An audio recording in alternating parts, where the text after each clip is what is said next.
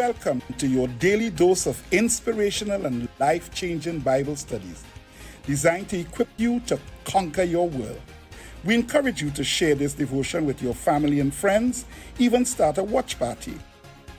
We know that you will be blessed and edified. Today's daily devotion starts now.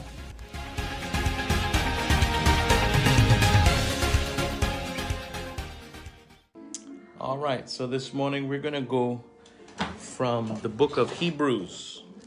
Hebrews chapter 11. Hebrews chapter 11. We're going to go from the book of Hebrews chapter 11. And we're going to go with the first three verses. The first three verses. All right. Hebrews chapter 11. Good morning to all of you.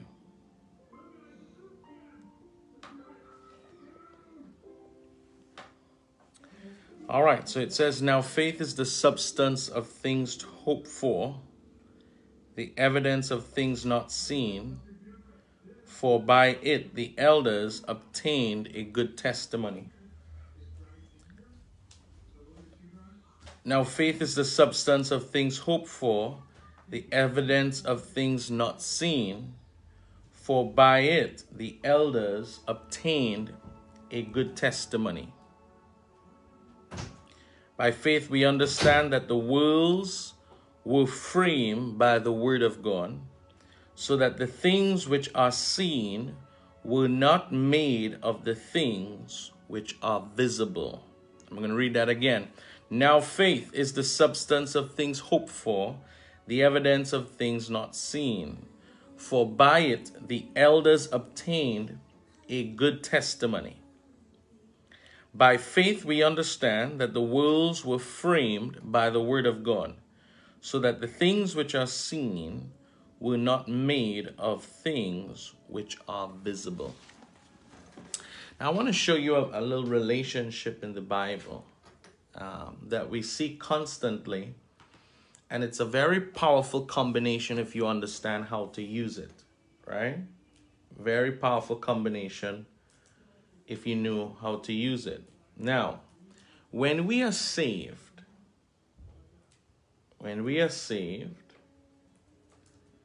the Bible says, if you believe in your heart and you confess with your mouth, if you believe in your heart and you confess with your mouth, Jesus Christ died and he rose again, then you can be saved. So salvation begins with a belief in the heart expressed with the words of your mouth. A belief in the heart confessed with the mouth. That's how salvation begins. Now, I want you to know that that is a hint. How great of a salvation that we have that begins with the simple belief in a heart and a confession with the mouth.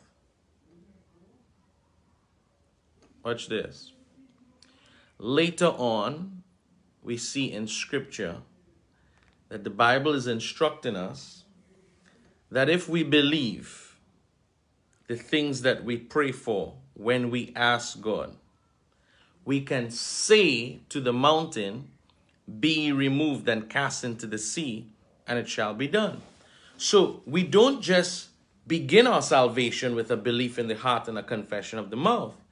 This is how the just lives. The just lives by faith. And that faith is something that lives or dwells in your heart, and it is confessed with your mouth. This is a very powerful principle. But I have seen in life where people may get it a little bit confused, and I want to make sure that we bring clarity. Here's what David said in Psalm 19, verse number 14. Psalm 19, verse number 14. Here's it. Let the words of my mouth and the meditation of my heart be acceptable in thy sight, O Lord, my strength and my redeemer. May the words of my mouth and the meditation of my heart. Do you see the pattern again? Now, watch this. I have seen where people say the right things, but in their heart, something is wrong. Watch this. I want to show you. There's only one way this thing can work. If you are saying the right things to the Lord, you're saying the right things around your cluster members, you're saying the right things among people when you are public with your Christianity, you're saying the right things in choir practice, you're saying the right things when you are meeting with the rest of the ushers, you're saying Psalm 19, right? You're saying the rest of things when you are around the rest of believers. But in your heart, the meditation of your heart, you might be saying one thing with your mouth, but in your heart, something else is there. It don't work. You can't just play you are making a confession, but opposite to your confession, there's another belief in your heart. Do you know there are people who can tell you nice things, but in their heart they despise you? The book of Proverbs says, be careful when you sit with a ruler. Be careful when you sit with a ruler. They will tell you eat and drink, but in their heart they are grudging that you're eating their food. He said you will bring this thing up and vomit it. So do not be a man given to your hunger or given to your appetites. So there are people who will tell you with their mouth one thing, but in their heart, they don't like you, you know. In their heart, they despise you. You cannot please God by trying to appease him with words. He said, some of you, you worship me with your lips, but your heart. You cannot give God lip service. God is not a God. God is not a God who can be mocked. Christianity is not lip service. As a matter of fact, even if you cannot speak, you could still please God in your heart. If there's not one more word that can be uttered out of your mouth, you can still please God by having a pure heart. A clean heart. May the Lord help us all. May the Lord show us mercy. So, that's one combination. Now, the another combination is when people believe in their heart, but their mouth saying something else. You cannot say you believe in God with your heart, but you speak a certain way. Your mouth must align with the word of God. You see, it says, the words of my mouth, meditation of my heart, be acceptable in thy sight. It's not just saying, God knows my heart. God knows my heart. People say that when they make mistakes. God knows my heart. God knows my heart. Well, you need to tell your mouth that as well. You cannot say God knows your heart. Your heart, you say, is right with God, but your mouth, the Bible says the mouth of the righteous brings healing, you know. But when the mouth of the wicked is like a sword, a cutlass, it only brings in damage. You cannot just tell me your heart is with God, and when you speak, you just cutting everything down in front of you. Because if God is in your heart, out of the abundance of the heart, the mouth should speak. Whatever is abundant in your heart, that is what comes out, you know. Nobody curses by mistake. A curse is never a mistake. Some of you are vexed with me this morning. Pastor Luke, no, I make a little mistake every now and then. No, it's not a mistake. It's just that you may not have wanted us to hear, but it is telling you of things in your heart.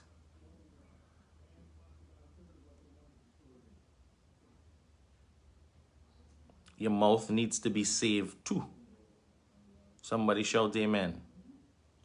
Say, Luke, this Monday morning you're bringing this type of word? I ain't able with you this morning, huh? I logging off right now. Your mouth needs to be Christian too. The Bible says that the Lord wakes you up in the morning to give you what? A word in season for him who is weary.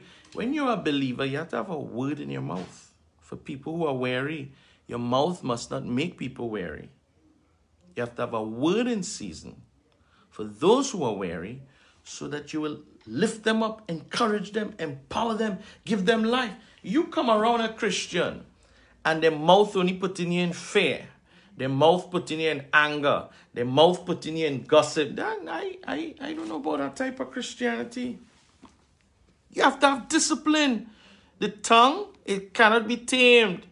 It is hard, but he that control what he says is likened unto a man of perfect character. You have to work on your mouth, on what you say. But to work on the mouth is to work on the heart. Start here first. I'm going to show you something. This is powerful because I'm coming back here to the book of Hebrews 11 about faith. So there is a powerful combination when your heart and mouth aligns. If you catch this, you will see how many powerful things. I'll put up a testimony and I will show you a young lady who had 5 children. She traveled all her life, never had a car, traveling with 5 children everywhere they have to go. They have to get a taxi, 5 of them, and with all the restrictions, they can't go, everybody can't go anywhere. She sent me a testimony. The Lord blessed her with a brand new car. It's a message that I preached. Write it down. Confess it. She went and bought an air freshener for the car long before she had the car. She put it on her desk. Put a sign in front of you. See it. Thank God in advance for it. Today now she has a brand new car for her and her children. If you catch this, it will be powerful. If you learn how to work your heart and mouth. Your salvation started with it. Your faith continues with it. You must learn how to work a belief in a heart and a confession in the mouth. It is I don't want to say it's a secret, but it is a hidden truth in plain sight. How to use a belief in the heart and a confession of the mouth. Now watch this. I'm going back to Hebrews chapter 11. Are you with me this morning? Listen. Now faith is the substance of things hoped for, the evidence of things not seen. For by it the elders obtain a good testimony. So I want you to know, if the elders obtain a good testimony by faith, and you want to obtain a good report or good testimony, you too should live by faith. Amen. If it's good for the elders, it's good for you. If the elders receive a good report by faith, you want to receive a good report? By faith. Now watch this. This is powerful. By faith, we understand that the worlds were framed by the word of God. Y'all ready for this morning? Watch this. Your world is framed by the word. Come on, somebody. You're all supposed to be getting excited this morning. Watch this. Watch this. By faith, we understand that the worlds, worlds, were framed, shaped by the word of God. Your world is framed by your word. Watch this. God's word in your mouth will frame your world. Some of you didn't get it. Let me say it again. God's word in your mouth will frame your world. This is how God framed this world we are living in. He did it with his word. You can take God's word, put it in your mouth. Listen, what did he tell Jeremiah? I will put my words in your... Come on, somebody. You'll miss a good time to shout. If we were in church, you should be standing right now on your feet, hollering, amen. Jeremiah, I will put my words... Come on, tag somebody in the chat right now and say, God has put my word, his word in my mouth. His word in my mouth. God puts his word in my mouth. Come on, somebody. You missed a good time this morning on a Monday. I'm giving you something that will impact your life forever. God said, I'm putting my word in your mouth. Why? It's the same word that he framed the world. He puts the word in your mouth. You can frame your own world with God's words in your mouth. How many of you know the word has power? So the world you experience is being framed by the words you are using. Now watch this. The mistake we make is that we make conditions create our words, instead of letting our words create conditions. We let the conditions create our words versus letting our words create the condition. You say, well, Luke, I'm living in this world. I can't avoid the conditions. Hold on. Disciples are in the boat with Jesus. Jesus is asleep. The storms, the wind, the waves. The disciples run into Jesus. Carest thou not that we perish? Another version says, you don't care that we're going to drown? If that was in Trinidad, you don't care we're going on drunk? D-R-U-N-G. So the conditions created what? The words of the disciples. It was full with fear. It was full with worry. It was full with concern. Their words are full with fear. Their words are full with worry. Their words are full with concern. You don't care that we're going to drown? The conditions created their words. Now remember this. God's word in your mouth can frame your world. Listen to Jesus. Peace, be still. And what happened? The winds obeyed him. The disciple says, wow, who is this guy that even the winds are listening to him? Now watch this. Jesus' words created the conditions, but the conditions created the disciples' words. Some of you missed it. Let me say it again. Let me say it again. Put a 1 in the chat if you want me to say it again. I might just have to repeat this for you this morning. Put a 1 in the chat if you want me to repeat this. When the storms came, the disciples took the conditions of the storms and it produced their words. But when Jesus saw the storm, he let his words produce conditions. Stop paying attention to the conditions of the world. You have the power this morning to frame your world with the words that God has put in your mouth. Tell the storm, peace, be still. Stop letting the storm produce worry and concern and doubt about the faithfulness of God. God is not about to be unfaithful in a time of crisis. He is the same yesterday, He's the same today, and he'll be the same forever. My God is unchanging, and his word will not fail. Heaven and earth will pass away, but the word of God will continue to stand. I'm trying to give you a principle here this morning. I'm trying to make you to understand one thing. You can frame your world. You get up in the morning. I thank the Lord that my house is free of all disease. Frame your world. I thank the Lord this morning that my children are protected. It's a belief in my heart, and it's a confession with my mouth, and my world begins to take orders from me. Come on, somebody. It says, who is this man that even the winds obey him? So you don't believe that you have the authority that even the winds will obey you. Why? Because you're using your own opinions in your mouth. No.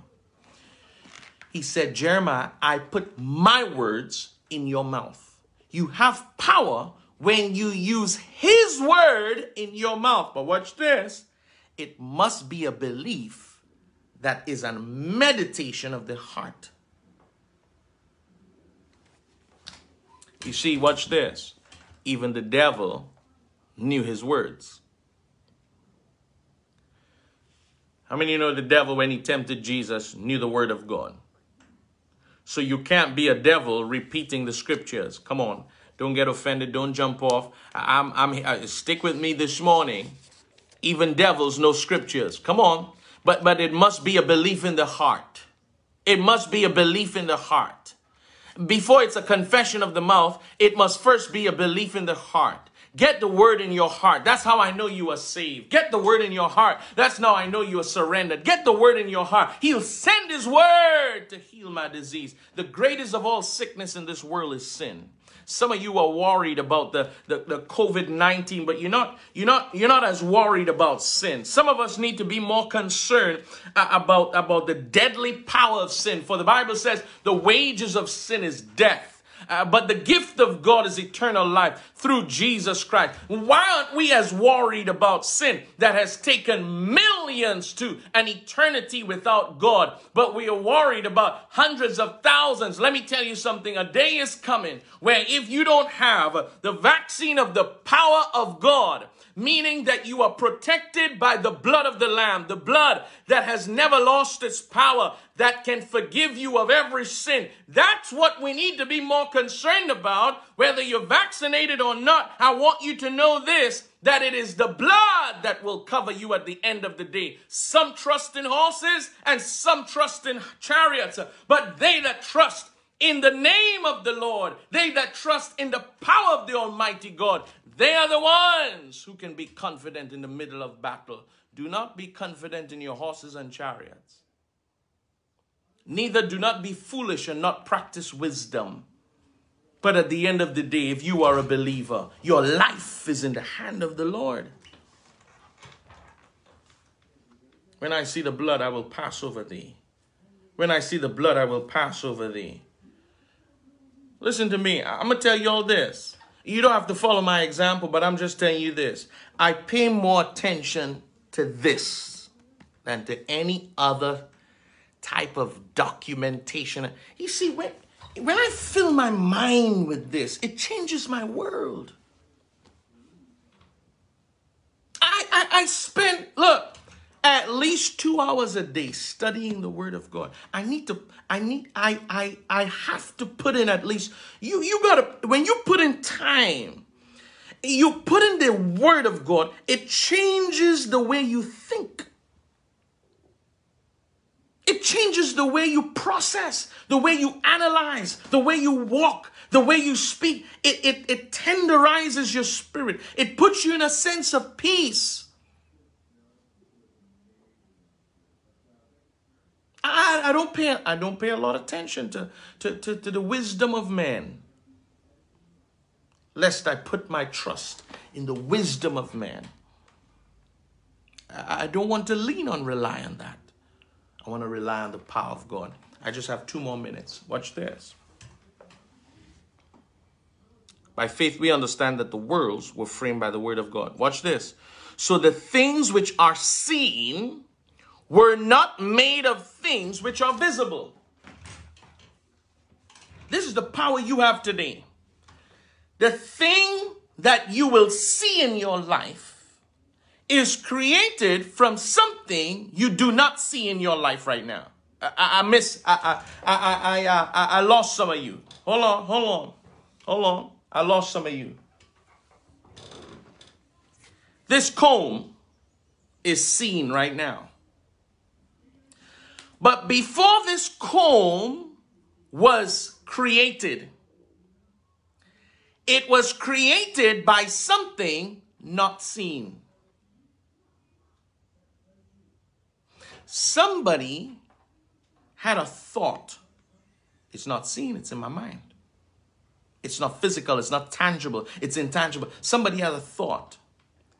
And when they had the thought of what they wanted to create, they put into action based on the thought or the idea, and then this was created. So that which is seen was created by something that was not visible. I lost some of you. I lost some of you right now. So watch this. Everything you want to see in your life is created from something that is not seen.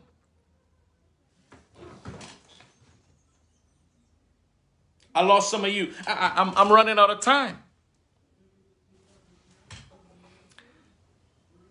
There are things in your life right now that some of you don't want to see anymore. Can I alert you? Some of the things in your life that you don't want to see anymore is being created by something you don't see right now. And watch this. A lot of times, people's heart are meditating on things they are not aware of. Anytime something is manifesting in your life that you want to get rid of, check the meditation of your heart. Here's why. The words, all your words aren't audible.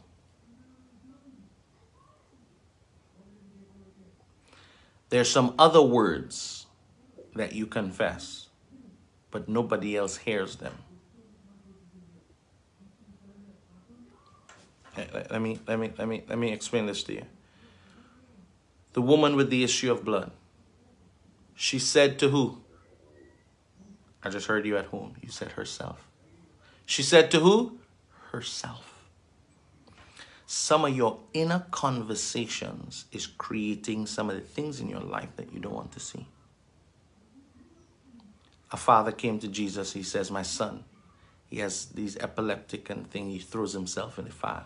Father said, Jesus said, how long has this been going on? Since he was a child. He says, if you are able to heal him. Jesus says, if you are putting a condition around my power. It's not a question if. He says, all things are possible if you believe.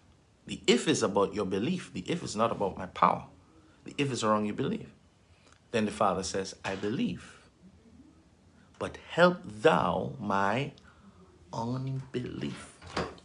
He is saying he believes, but he's also confessing there's also unbelief. So some of you, on the surface, you're saying it because you know it is expected of you to see the right things. But somewhere down in your heart, you might be housing unbelief. And your inner conversations is, I don't really believe this thing can happen, but I can't say that because everybody expects me to be positive and believing. So out of my mouth, I will say something. But deep down in my heart, I have doubts about this. Those are the things that are manifesting in your life. Because anything that is visible is being created by something that is not visible. This is how faith works. It is the unseen world creating the seen world. So which one is more powerful? The unseen world. Because everything in the seen world is rooted to something in the unseen world.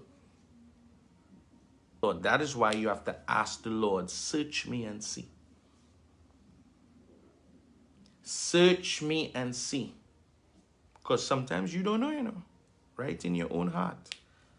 Things like unforgiveness and a lot of things, it finds root in our heart. While men slept, the enemy sows seeds. Things in your heart. And you're pondering. Your inner conversations. Lord, help us. May the Lord help us. Father, I thank you this morning for your goodness and your mercies. I thank you for the power that you have given us. Just like you told Jeremiah, I'll put my words in your mouth. And by your word was the world framed. May we not let the conditions create our words, but may our words create the conditions. When we say peace be still, may the storms and the seas and the wind obey us. You have given us that authority this morning, and we want to walk in it. I pray that those words will abide in our hearts, like you said in John 15, so that our mouth aligns with the belief and the meditation of the word in our heart, and may it be acceptable in our sight. Father, if there be anything in us, wicked ways, anything in us, unforgiveness, anything in us, those inner conversations that are not aligned with your truth, help us, Father. Show us mercy this morning, for we are weak, but then we are strong, because your strength is made perfect in our weakness. May the words of our mouth, meditation of our heart, be acceptable in thy sight, O Lord, our strength and my Redeemer. Amen. God bless you. May you have a great day. Start of a week. Remember, go shape and frame your world by God's word in your mouth. God bless you. Bye-bye, everybody. You took the form of